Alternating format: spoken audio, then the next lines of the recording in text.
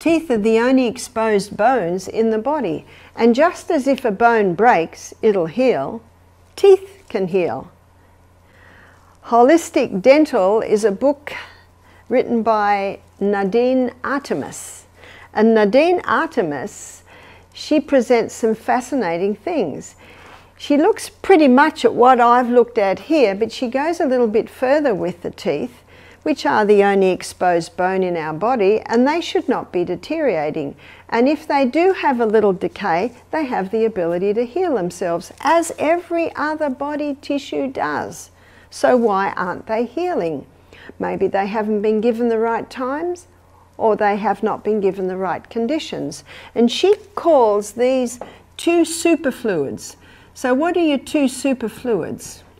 And these two superfluids are constantly bathing the teeth and nourishing the teeth.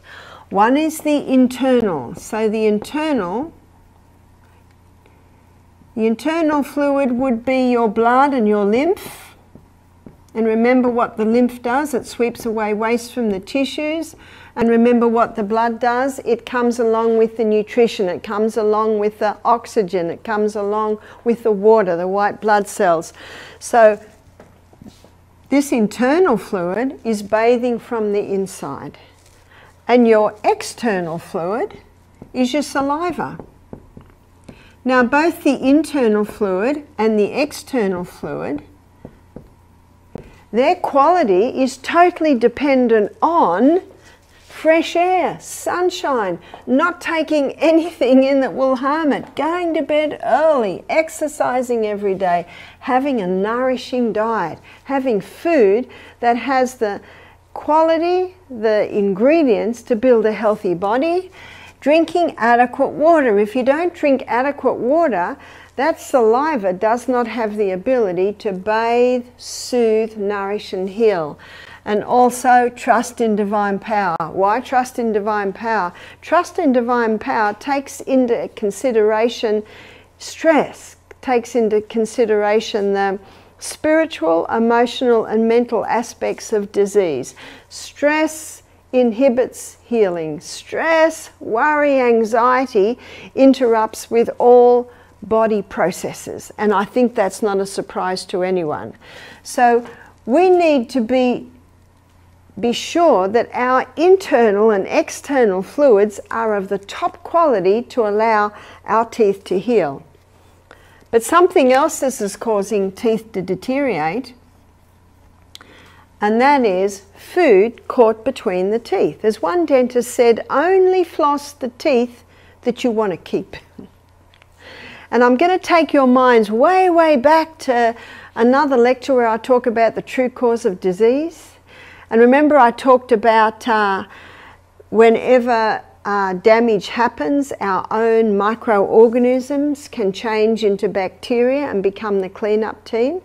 Well, when food is caught between the teeth, it basically starts to rot. So what happens then is what causes it to rot is in that moist environment, you've got so many microbes in your mouth, they're coming along to clean it up. And as the bacteria and the yeast start to break down that food between the teeth, they give off a waste, and that waste has the ability to start eating away at the enamel on the teeth. So make sure after every meal you rinse your mouth. Rinse your mouth very well. You can rinse it with seawater. You can rinse it with a mixture of sodium bicarbonate water and floss those teeth. Keep them clean. Wow, won't we save a fortune not having to go to the dentist because you're keeping your teeth clean, especially before you go to sleep at night, because by morning, wow, those microorganisms have had a party in there. And they've been able to have a lot of food in between those teeth, and they also have the ability to damage those the dentine that covers the teeth.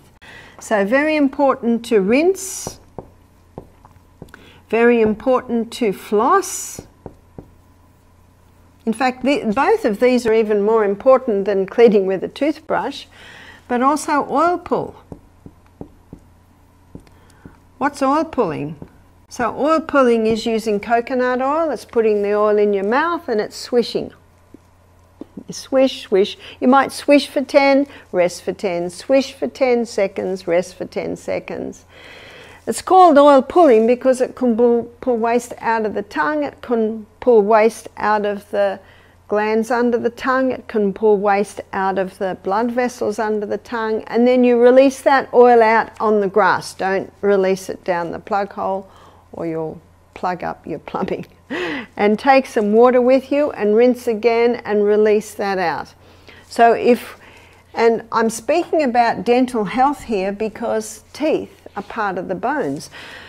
Well, they are bones. So the same thing applies to the teeth as applies to all the bones in your body. Teeth should not be deteriorating, and it's expensive business, dentistry, isn't it? And remember, if you have a little bit of decay, then it's important that you rinse and floss after every meal, that you oil pull maybe a couple of times a day. Just be mindful that keeping that mouth clean will prevent tooth decay and also encourage tooth healing. But the healing of the tooth comes from the superfluids, the internal blood and lymph and the external fluid. And again, their quality is totally dependent on the food you're eating, how much you're drinking, going to bed early. So all of these things. Sugar is one of the worst because you know what sugar does? It just feeds all those little microbes that are breaking down the things that are caught between your teeth. So those sugary drinks are particularly damaging to the teeth. One of the best things to eat is an apple. Your teeth and your mouth need crunchy things. So with a refined diet today, there's hardly any crunch, have you noticed? But apples require you to crunch, and when you crunch, that is strengthening the teeth, it is strengthening the jaws, it is strengthening the gums. No wonder the old saying says an apple a day keeps the doctor away. So get used to crunchy things. Every day we should have salad. So at lunchtime we always have a salad. Celery is particularly good, and carrots at crunching in the mouth. Children love raw carrots.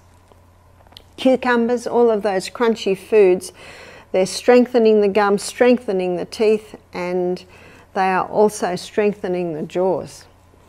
This explains why breastfeeding is so important for children, because for babies, because when babies breastfeed, it takes a lot of work to get the milk out of the breast, but that hard work that the baby does, it strengthens the jaw, it causes the roof of the mouth to form properly with that tongue pressing against it, and it gets that jaw ready for the teeth to come through. So when you look after your bones, you are also looking after your teeth.